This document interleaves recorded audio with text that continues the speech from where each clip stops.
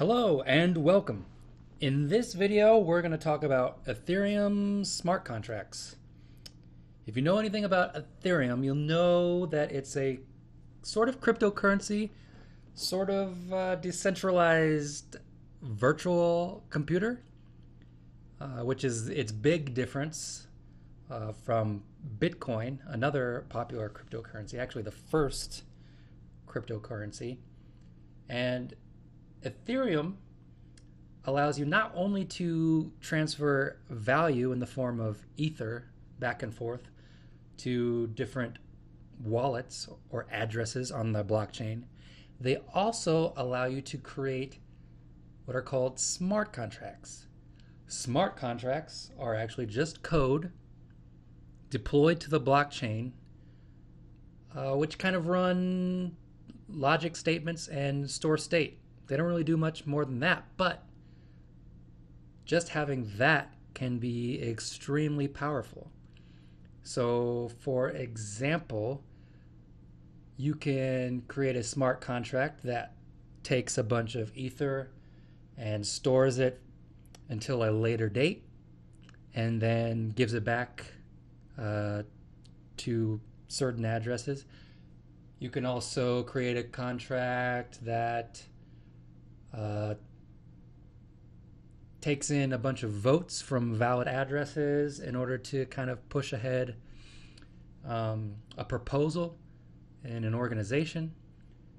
There are also smart contracts out there that allow people to gamble with their Ether. So you send your Ether to the smart contract and it basically rolls some dice behind the scenes. And if you get a certain number, you double, triple, whatever the Ether you actually sent to the contract. So basically just use your imagination and you could probably create a nifty smart contract for it. Now, smart contracts in Ethereum are created in a programming language called Solidity, which was created specifically for the Ethereum virtual machine. And it kind of resembles JavaScript. So if you're familiar with JavaScript, getting started with Solidity is probably not that difficult.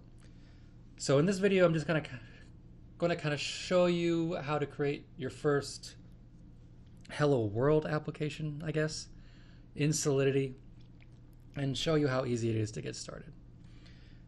Now, one resource you might want to check out is the Solidity Documentation put together by the Ethereum team over at solidity.readthedocs.io, and it basically breaks down the entire language and how to create smart contracts. We're not going to go too much in depth in this video, but in later videos we might do that.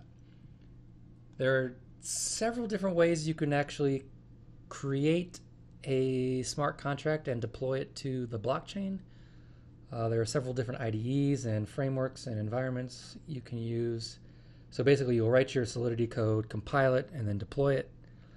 In this case, we're going to use the nifty in-browser IDE called Remix. It was created by the Ethereum team, and you can find it over at ethereum.github.io/browser-solidity.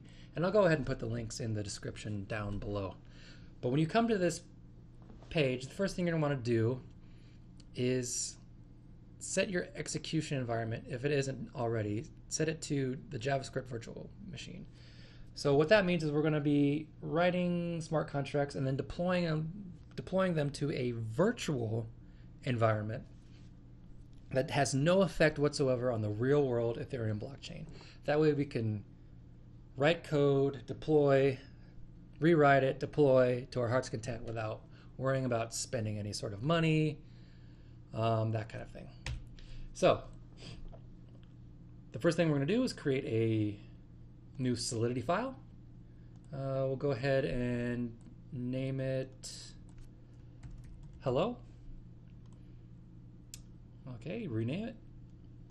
And the first thing you need to do at the top of your Solidity file is tell the compiler which version of Solidity you are writing in. So you do this with the pragma statement. And in this case, we're going to use 0.4.0 or above. So the caret denotes that you can use a higher version. And then the next thing we're going to do is create a contract. And we're going to call this contract hello. Now, if you're familiar with the Java programming language, you know that everything in Java is a class. So you have a main class, and then that uses other classes and inherits from other classes, and it's just class mania. In Solidity, everything is a contract. So think of a contract as a class.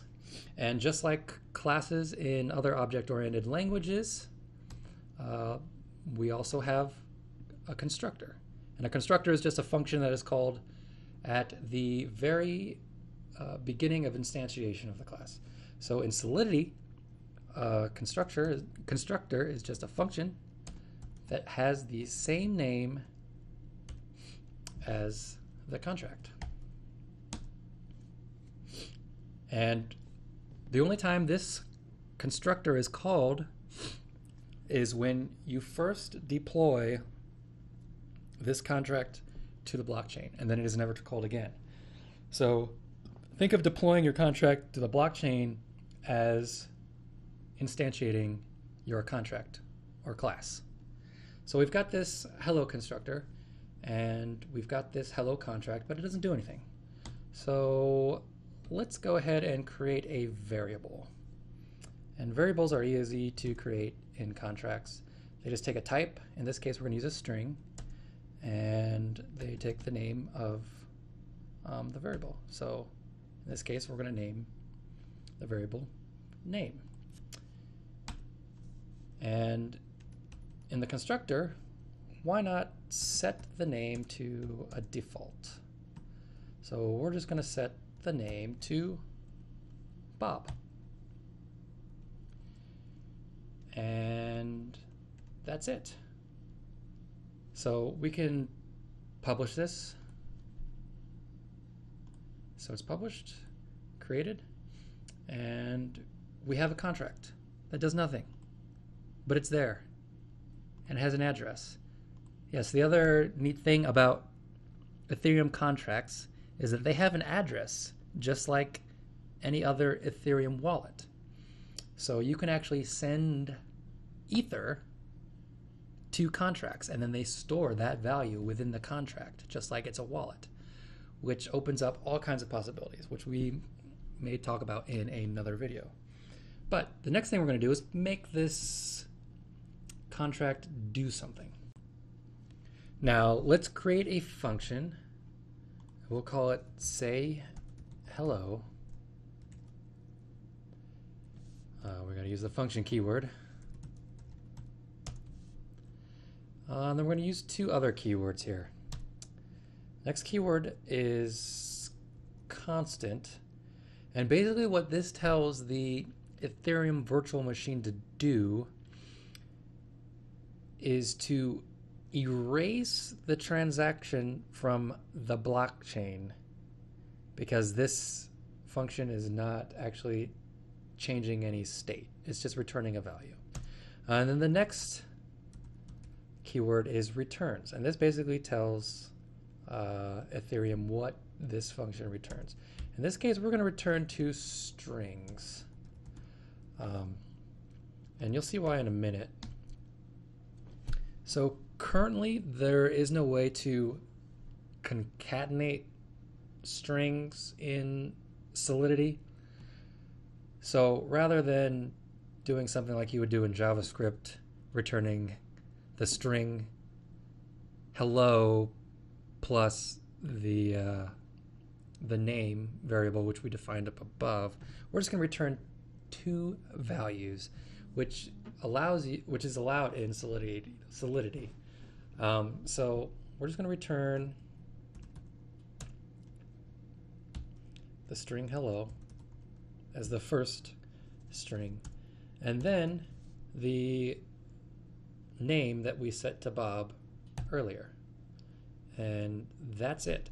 So let's publish this again and then create it. So now you'll see we have this function that we can call called say hello. Click say hello and you get the first string hello, second string Bob. But that's all it's going to do. It's going to say hello Bob forever, for eternity. So why not create a way to change the name within our contract? And we can do that with a setter function. So let's create a new function called setName. And that's going to take an argument, a string, and we're just going to call it n. And basically we are going to set the name again to n. And that's it. So we'll go ahead and publish this again, create it. So when the contract is created, of course, the name's set to Bob, say hello says Bob. And let's try to set it to something else. Why not Tony Stark? We'll set it to Tony Stark. You'll see that the transaction went through. If you say hello again, hello Tony Stark. And that's a basic Hello World application in Solidity. In future videos, I'll go ahead and cover more of the actual Solidity language, talk about permission functions, payable functions, how to send Ethereum back and forth from a wallet to a contract, from contract to contract, all those kinds of things. But if you like this video, go ahead and hit like, go ahead and hit subscribe to my channel, and I will look forward to seeing you in the next video. Take care.